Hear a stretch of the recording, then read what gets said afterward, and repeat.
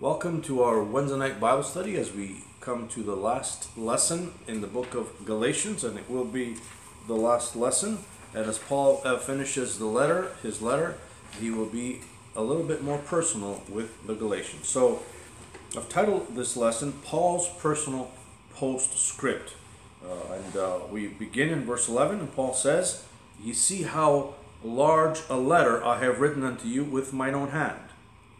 As many as desire to make a fair show in the flesh, they constrain you to be circumcised, only lest they should suffer persecution for the cross of Christ.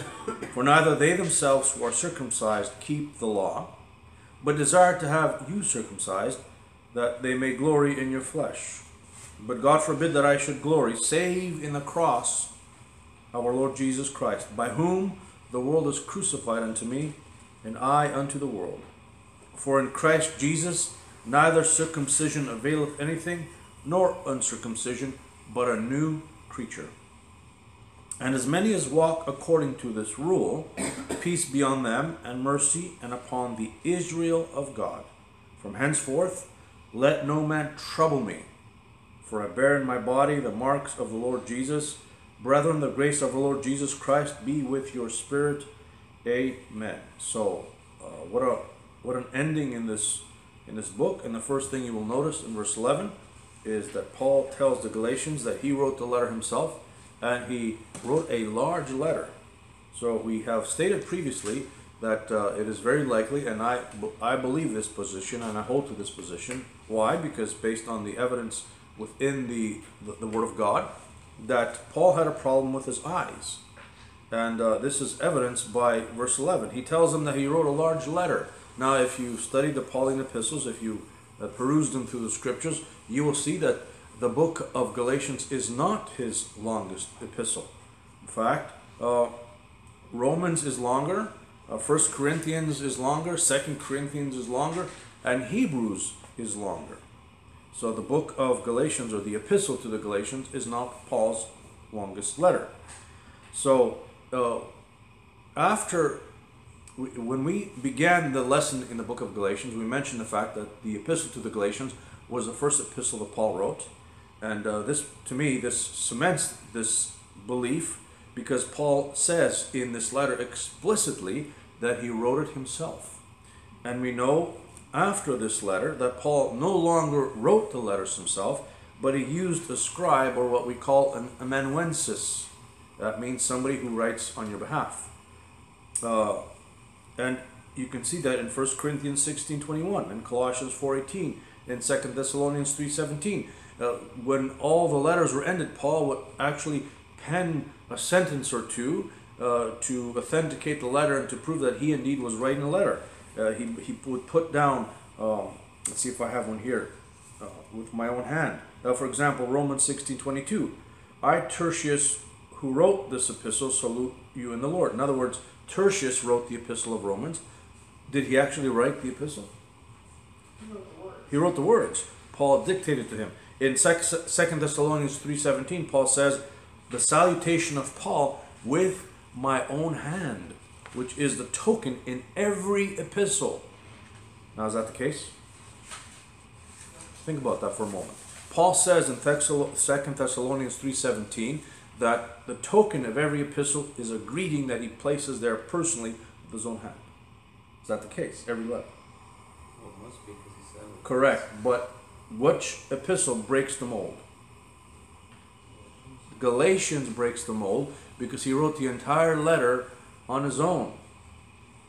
So after you do a job and it becomes difficult, really, really difficult, what do you usually do? You get someone to help you. So sometimes when you start repairing your car and you take it all apart and you scratch your head and you say, okay, why do I have more screws than I started with? You're going to ask for some help.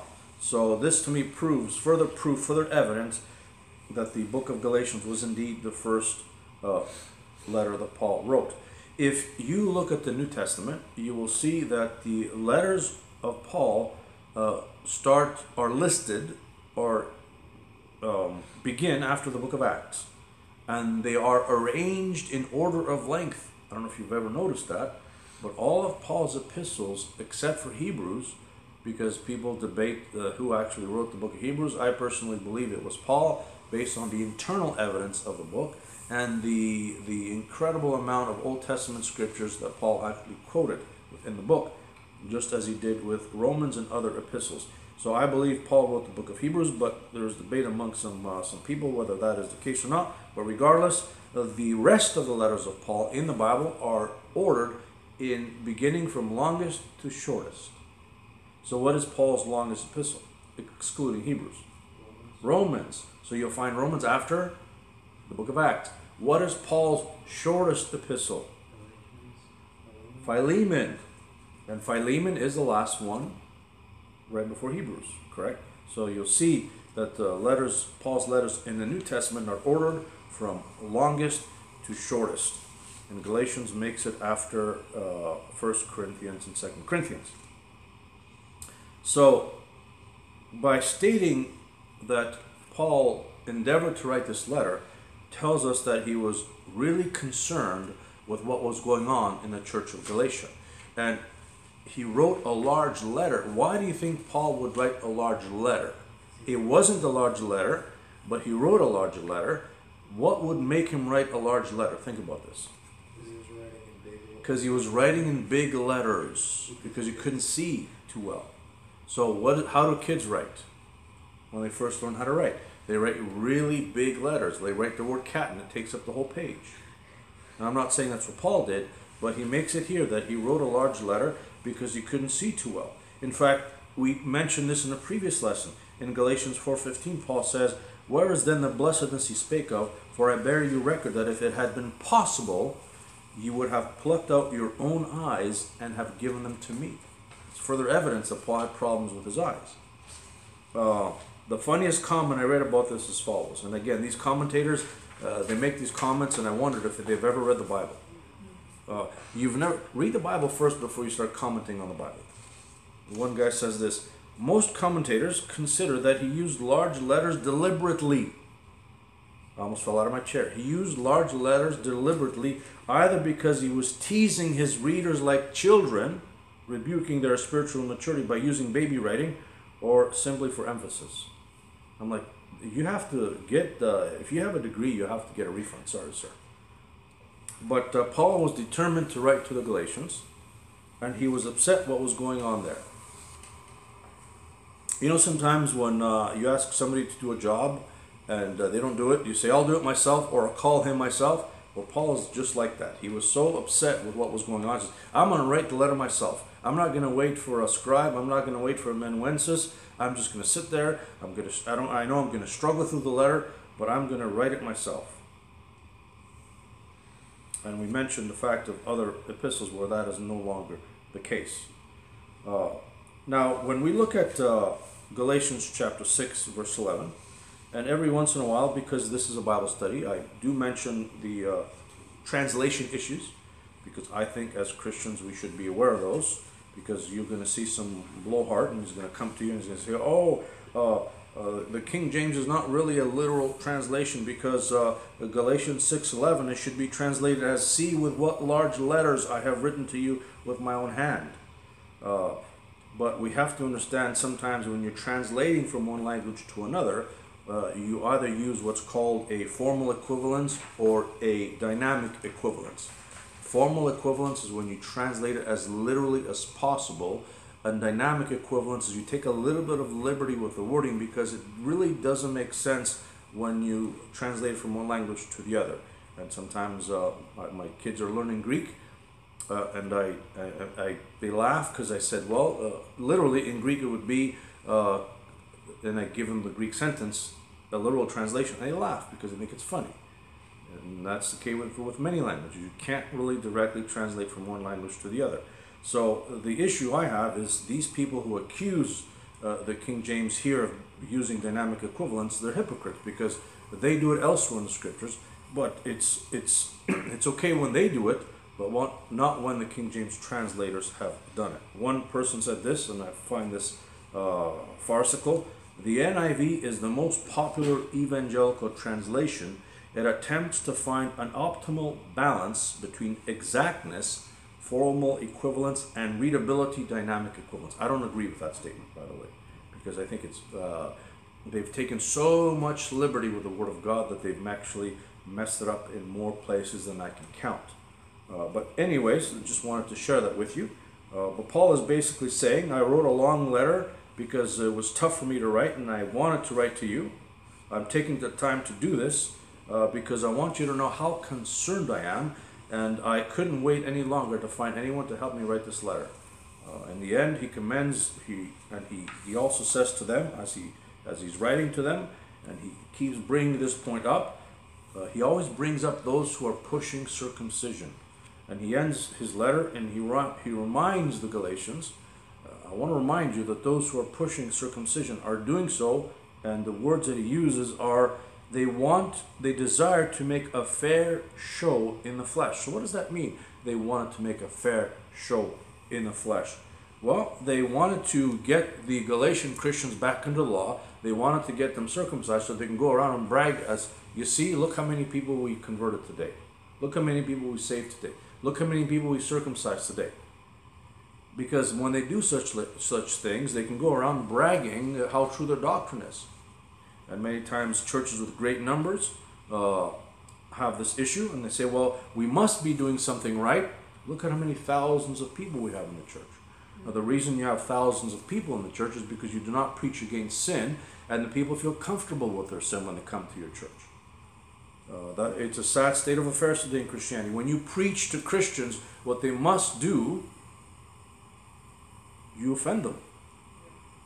When you tell them they must be in church, they must read, they must pray, they must give, they must witness, they must live right, they must live holy, and on and on and on you go, they can't handle these things because there's too many of them that they don't do and they can't handle it. So they don't come to the church. They want to find someone who tickles their ears.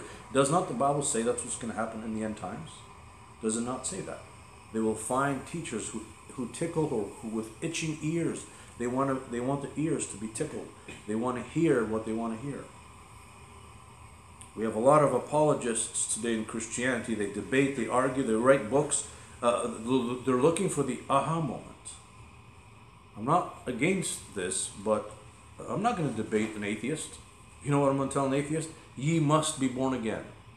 I'm not going to debate a Bible denier. I'm going to tell him, you must be born again. Unless he has a Spirit of God, how do you think he's going to change? Unless the Holy Spirit convicts him that he's wrong, how is he going to change? You can debate with him all day long. I've done it at work. I've never yet had a co-worker, I work with engineers, come to me and say, you know what? I think I'm rethinking my stance on evolution. No, unless the Holy Spirit convicts them that they are a sinner on the way to hell, you may have success with that, but I don't see how these people waste their breath sometimes. If God has called you to do that, go for it. But I've learned in life, and I've lived long enough to tell you that sometimes you just waste your breath. You got to tell them, look, you believe we came from monkeys, that's okay. Are you saved? Are you saved? Are you going to heaven or are you going to hell? That's what we should focus on. Both Peter and Paul tell us that we ought to defend and be able to reason that Christ was to live, die, and be buried from the dead. We have to be ready to defend our faith. But to sit there and argue whether the sky is green or blue or red, sometimes you just waste your breath. Look what Paul did in Acts 17, 2 verse 3. Now why am I bringing this in? Because you'll see that at the end of the letter, Paul gets to the point where he says, you know what? I've done all I can. Don't bother me anymore with this stuff. He's reached his limit. He tried really hard with this letter to the Galatians, and he says, you know, I'm telling you what it should be. If you want to follow grace, that's fine. If you don't want to follow grace, I don't want to hear it anymore. I'm done with you guys. And we're going to get to that towards the end of the letter. So sometimes you reach that point with a lot of people, and look what Paul did when he witnessed to people. Did he debate whether the Romans should be in power or not? Did he debate whether we should wear blue clothes or green clothes? No, look what he did. In Acts 17, 2 and 3. And Paul, as his manner was, went in unto them, and 3 Sabbath days reasoned with them out of the Scriptures, opening and alleging that Christ must needs have suffered and risen again from the dead, and that this Jesus whom I preach unto you is Christ. That's what we should focus on. We should focus on Christ. When I meet a lost person and say, When I meet a Muslim, I don't debate whether my Bible is right or his Quran is right. I say, Jesus Christ said, if you don't believe in him, you're going to hell. Blah, blah, blah. I don't care your blah, blah, blah. Have you trusted Christ as your Savior? It's the only way to get to heaven. Yes, but no. Have you done that? That's what you focus on. You focus on Christ. And you make them face the most important question, and that is whether or not they have accepted or received Christ as their Savior. 1 Peter 3:15 says, but sanctify the Lord God in your heart, and be ready always to give an answer to every man that asketh you a reason of why you don't believe in evolution. No. That asketh you a reason of the hope that is in you, with meekness and fear. What is that hope in us? What is this hope in me and you? What is it? It's Christ. Christ is in me. Christ is in you if you're a born-again Christian. That is the hope. And that's what we have to tell people. There's a danger in debating non-Christ topics. You got to be careful when you're debating someone, because you can get sucked into a trap. Someone said, be careful that you don't debate a fool, because they'll bring you down to the level and beat you with their ignorance, with their experience. After being a Christian for a long time and dealing with many people, I have come to the conclusion that my job is simply to tell them the truth and what the Bible says, and then let the Holy Spirit do his job. Let him convict them. And let him show them the error of the ways. I am not going to get bent out of shape. Sometimes I do get bent out of shape, but I shouldn't, because in 2 Timothy 2:24, Paul says to Timothy, and the servant of the Lord must not strive.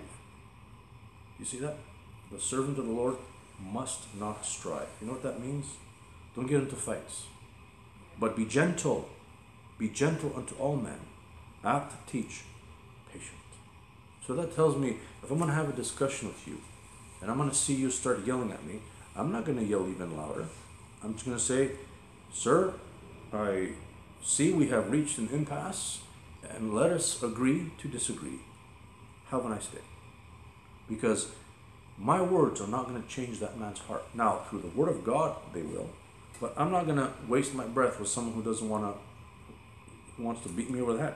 I will not do it. I will teach and preach what the Lord wants me to. I'll tell you what the Lord expects from you. And then it's up to you to obey or to disobey. And you know what the thing about that is?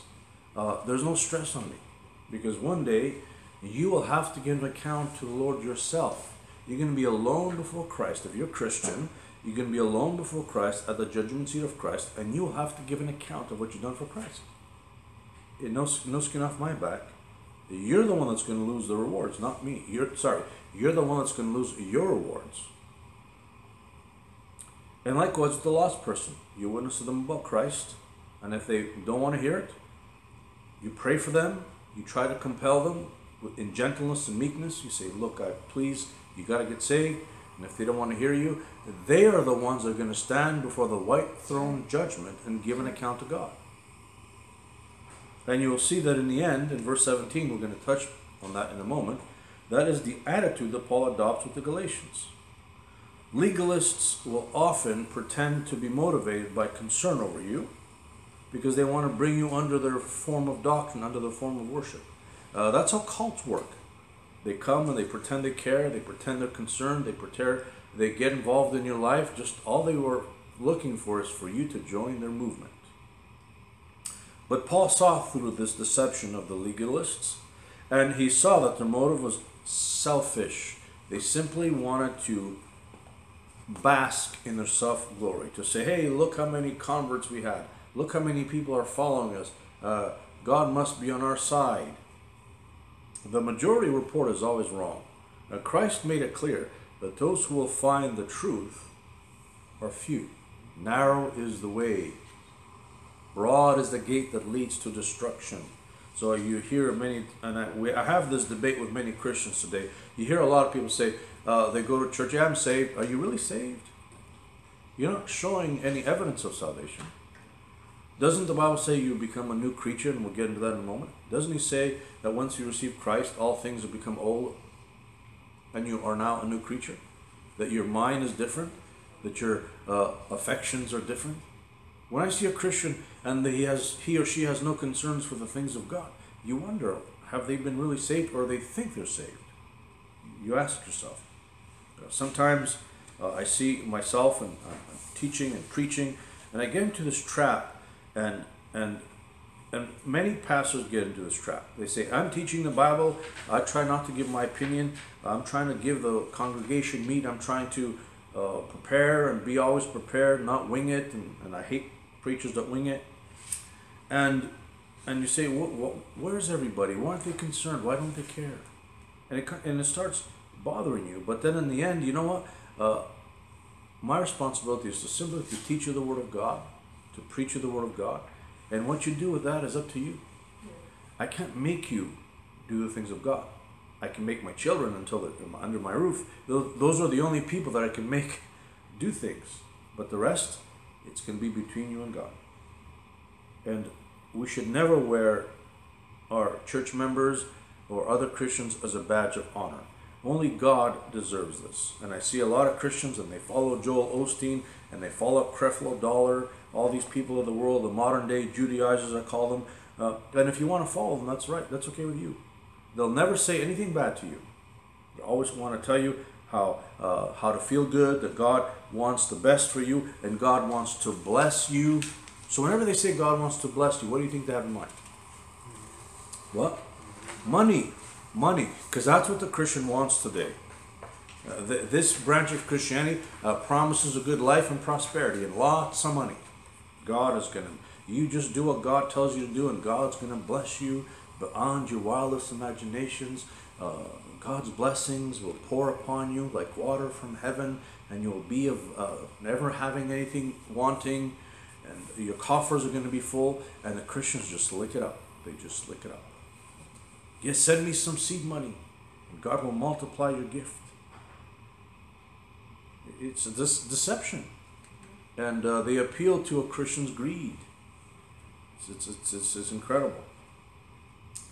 And Paul also gives us an additional motive of the Judaizers beyond their self-glory, and that was they wanted to avoid suffering persecution. So how would they avoid suffering persecution? So let me tell it to you this way.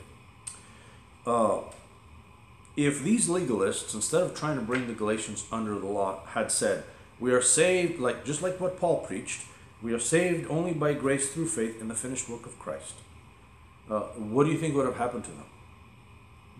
The Jews would have persecuted them just like they persecuted Paul. So there are some people in our world today, even Christians, they are not willing to stand up for what's right because they don't want to be persecuted. I remember one time Joel Osteen was being interviewed in a talk show host, and they asked him, is Christ the only way to heaven? And he says, well, I don't know, but I believe. That is wrong. He was afraid of being persecuted. I remember that interview, just like yesterday. He should have said, yes, the Bible is very clear that the only way to God, the only way to heaven is through Jesus Christ. Regardless of what a persecution you would receive, you have to tell the truth. But people are unwilling to stand up for the truth because they're afraid of the persecution that will follow. And I'm telling you, my friend, that is wrong. Yeah. You are more willing to adopt false doctrine for self-preservation. Now I'm going to give you an example here, and I know it may upset you, some of you, but just bear with me for a minute.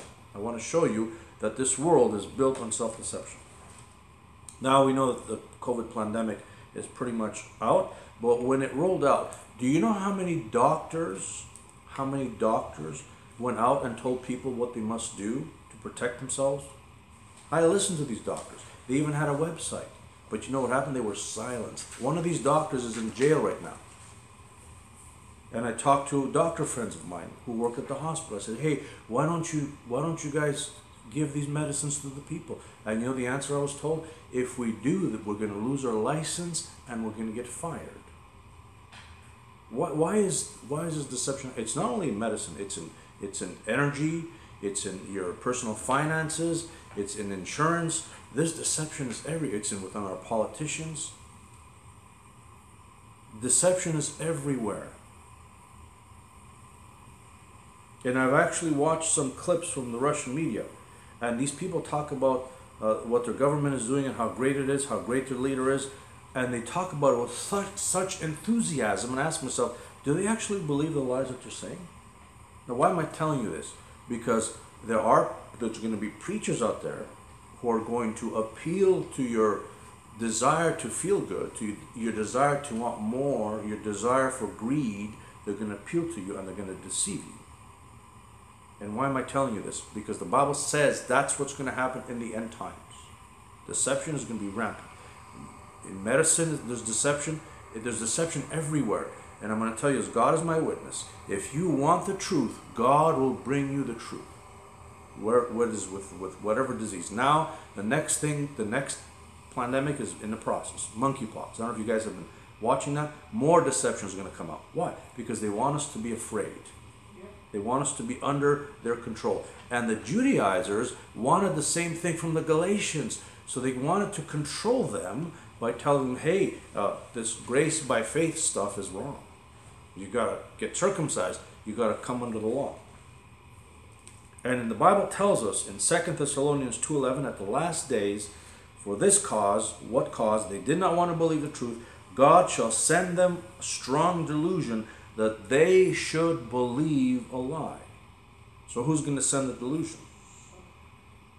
What does the Bible say? God himself is going to give them a lie that they're going to want to believe. You say, would God do such a thing? Would God allow me to believe a lie? If your heart is not right with him, you better believe he will let you believe a lie. And will he do that to Christians? How many isms and schisms are there out there right now? Why so many Christian denominations? You think they're all right? No. The reason why there's so many denominations is because someone wants to show you that they're right and you're wrong, therefore believe my way or the highway. If you want to believe a lie and deceive yourself, God will let you. I have learned that from the scriptures. If you want to believe a lie and deceive yourself, God will let you. There's so many religious hypocrites. These Judaizers, Paul calls them religious hypocrites. Why? Because they wanted everyone else to obey the law, but Paul makes it clear that they themselves did not obey the law. We have our politicians. They pass laws. Do you know that many laws, they actually put in the law that they're exempt from this law? Paul points out to the hypocrisy of the legalists, for neither they themselves who are circumcised keep the law. You cannot get more blunt than this. Hey, Galatians, the people you're following, the hypocrites. We saw many politicians who passed these laws. You have to social distance, you have to wear a mask, you have to do this, and they themselves are partying. You know that in England, the Prime Minister was kicked out. You know why he was kicked out? Because he violated every single COVID law that he himself signed. So they kicked him out. Hypocrites. It's not only in politics, it's with religious leaders also. And then Paul warns the Galatians. They're wanting you under the law, but be careful. They themselves don't keep the law. And the Bible is very clear. No one can keep the law. Romans 3:23 says, for all have sinned and come short of the glory of God. Most denominations who teach you that you can lose your salvation, they themselves have a hard time keeping the law. I wonder how many times they have lost their salvation. I grew up in a church like that, and I know it. I've seen it. I was taught when I was a kid, the church I went to, my mom struggled with this a lot.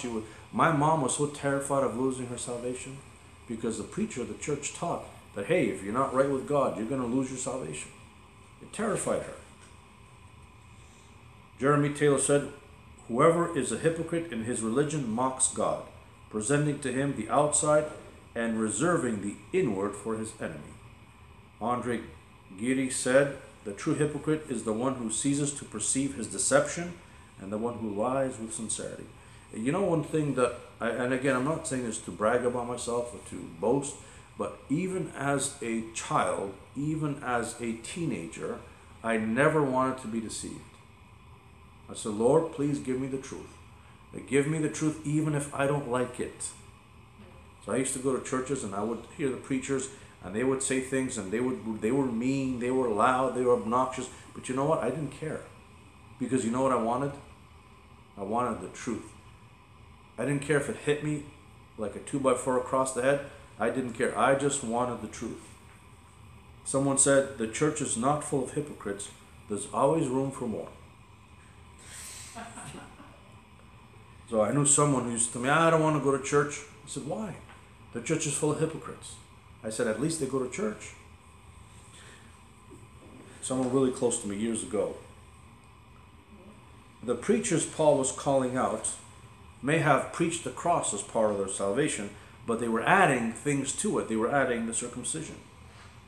The reason why Paul says they were doing this is because they didn't want the Jews to tell them, we're not teaching contrary to the law of Moses. Hey, we're not telling the people they shouldn't be circumcised. We're not telling them they should keep the law.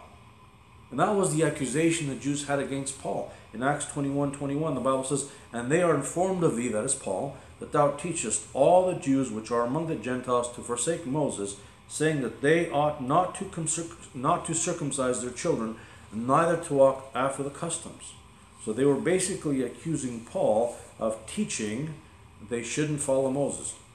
Was that what Paul was teaching? No, Paul wasn't teaching that. What was Paul teaching? Believe on the Lord Jesus Christ and thou shalt be saved. That the law is no longer in play right now. That now that Christ has come and died on the cross for our sins, we must believe in him now. He never told them not to get circumcised. In fact, what did he do to Timothy? He circumcised him. Or was it someone? Yeah, Timothy. That's right. He had Timothy circumcised so the Jews wouldn't complain. So Paul never taught you shouldn't get circumcised. Paul never taught you shouldn't follow the law of Moses. But what he taught was that the law was no longer necessary. Christ has now come. So he is the way to righteousness. You didn't have to get circumcised for salvation. That's right. You didn't have to get circumcised for salvation like the Jews taught. Paul's heart only cared for the cross. He didn't boast in his efforts. He didn't boast in his converts. He cared nothing for the glory that came from riches. He cared nothing for the glory that came from status and power among men. He cared only for the glory of the cross of Christ. We preach Christ. And I know sometimes I give you my opinion on some things, and I'm careful to tell you it's my opinion, because I believe that the most important thing is the cross of Christ. That's the only thing that matters. Nothing else matters. Politics don't matter. Finances don't matter. What's going on in Russia and Ukraine don't matter. What matters is, have you trusted Christ as your Savior? That's the only thing that matters. And of all of our accomplishments, everything that you do pales in comparison with what Christ did on the cross. And the only thing that you and I should glory is that we have been saved by the finished work of Christ on the cross. And the only thing that we should glory is to glory on the one who died for me and on the one who died for you. That's the only thing we should boast about. In 1 Corinthians 2:2, Paul says, for I determined not to know anything among you save Jesus Christ and him crucified.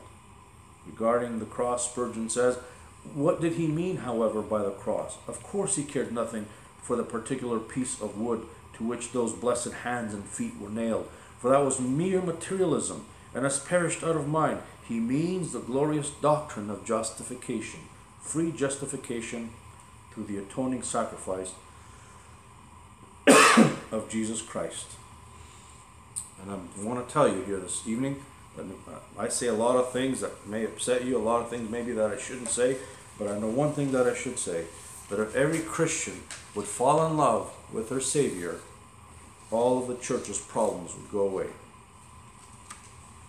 So before we go on to the next verse, I want to give you several aspects of the cross that we also covered in lesson 7. The believer is crucified with Christ positionally. That is, when Christ died on the cross, every person who was to be saved died with him. And we can't understand that. That is a spiritual doctrine. Galatians 2:20 says this. Christ himself was crucified on the cross in the past. So those people say, oh, can God forgive me of my sins? He already forgave the whole world of their sins on the cross. He's already done that. You just have to now receive that forgiveness that is available to you. Number 3, our flesh must be crucified on the cross daily. And the reason why some Christians do not live a victorious Christian life is they have not understood how to do that. And number 4, the world is crucified to the believer. For now the world should be dead to us and lies under the wrath of God. I'll give you a couple of references here. Galatians 6:14, 2 Peter 3, 7 through 10. The world should not have any influence over you and I if we consider it dead. John Trapp said, the world and I are well agreed. The world cares not a pin for me, and I care as little for the world. That should be our attitude as Christians. We should be focused on Christ. We talk about the things of the world. Yes, we do, because we're human beings. We talk about current events. We talk about politics. We talk about our health. We talk about food. We talk about A, B, C, D. But those things should pale in comparison with our Lord Jesus Christ. Now, you'll see here in verse where is it? The world is crucified with me. And verse 14, Paul says, by whom the world is crucified unto me. The world is crucified unto me. Now, if you have a modern version, they will have said, the world has been crucified. And it's dangerous to translate it is crucified to as has been crucified, because that means that the struggle with the world is past. And that's not the case. The world has not been crucified. The world is crucified. That is, every day you and I should crucify the world on the cross of Christ. Our battle with the world will not end until God calls us home. Our battle with the flesh will not end until God calls us home. And Christ makes it clear, Paul makes it clear again in verse 15 that only Christ matters. For he says, for in Christ Jesus neither circumcision availeth anything, nor uncircumcision, but a new creature. Paul is basically saying it doesn't matter if you're uncircumcised. It doesn't matter if you're circumcised. What matters is, are you born again? Have you received Christ as your Savior? Have you become a new creature in Christ? In 2 Corinthians 5:17, Paul says, therefore, if any man be in Christ, he is a new creature. Old things are passed away. Behold, all things are become new. Now, I bring this up whenever necessary, and I think it's necessary because of what's going on in modern Christianity. It's typical for modern versions to mess up cardinal doctrines. What are these cardinal doctrines? These are doctrines that you cannot compromise on. You may believe some things about the Bible that we call gray areas, but a cardinal doctrine is something that you will die on. For example, I believe that Jesus Christ is God. God in the flesh. He came in the flesh. These are cardinal doctrines. I will not change these doctrines. Not even if my life depended on it. I believe that salvation is by faith alone, in Christ Jesus alone. That's a cardinal doctrine. I will not change this. And verse 15 has been butchered by pretty much almost every new version. Check it out. Galatians 6:15. It does matter which version you use, for the expression in Christ Jesus has been completely removed, and new creature has been translated as new creation. We are not a new creation in Christ. We are a new creature, because we still hold on to what? The flesh. This flesh that we have, we still have it. The moment you and I got saved, we didn't get rid of this flesh. So we are a new creature, not a new creation. We still have to carry this body until we are reunited with the Lord. Very different between saying we are a new creature versus we are a new creation. And in fact, the first verse 15, in Christ Jesus, has been completely removed. I just want to share that with you. Paul now appeals to the fact that he bears the marks of the Lord Jesus Christ in verse 17. So what does he mean he bears the mark of the Lord Jesus Christ? Did Paul get crucified? No. Paul was a man who was persecuted, and he was beaten, he was whipped, he was stoned, and all these things that he endured for Christ left scars on him, left marks on him. Just like the Lord, after he was crucified, he had marks on his body. Remember, his back was plowed. The Bible says his face, in the book of Isaiah, the Bible says that they plucked his beard. Think about that. Any of you have facial hair? Have you ever tried to pull some of your facial hair, see how painful it is? The Bible says they plucked the beard of Christ, and after they were done, he was unrecognizable. You looked upon him and you say, is that Jesus? He doesn't look like him. He was bruised and swollen and blood dripping all over him. He had the thorn of crowns on his head. The crown of thorns on his head, not the thorn of crowns on his head. Make sure you guys are paying attention. Paul says, I bear the marks. And if anyone has a right to brag, it's me. I can brag because I bear the marks of the Lord Jesus Christ. Paul says, I have suffered so much for the cause of Christ that no one can compare to me. But yet he doesn't brag about this. He brags only on Christ. The only people in Galatia Paul had no qualms with were those who had the same mindset that only Christ matters. I know sometimes you talk about controversial topics, but in the end I have to tell you, these things don't matter. The only thing that matters is Jesus Christ, that he saved me and that I now serve him. And for you, Christian, you have to have the same mindset. The only thing that should matter is the fact that Christ saved you, and what are you doing for him now? When we witness to the lost, we must remain on the main question, which is, are you born again? You can argue all kinds of stuff, it doesn't really matter. Bottom line is, are you saved? Have you received Christ as your Savior? Just as Christ told Nicodemus. Nicodemus was saying, oh, you are great, you're wonderful, Lord, you come from God, you did all these miracles. And what did Christ say? Are you born again, Nicodemus? You see, he went right to the point. He went right to the most important topic. And he tells Nicodemus, ye must be born again. That means all of you must be born again. That's what matters. To Paul understood that. And Paul says, to me, only that Christ matters. And in verse 16, I love the expression, and we need to talk a little bit about that. He uses this unique expression called the Israel of God. Paul here is not referring to the physical Israel, but he is referring to the spiritual Israel. He is referring to those who have come to trust Christ as Savior. He's making reference to Galatians 3:7 when he says, know ye therefore that they which are of faith, the same are the children of Abraham. He's talking about the spiritual offspring of God. Now, Paul is not advocating replacement theology, and we covered this in lesson 8 and 9. He's not referring to the Jewish people who have trusted Christ as his Messiah, for he stated in verse 15, he's talking about the circumcision and the uncircumcision.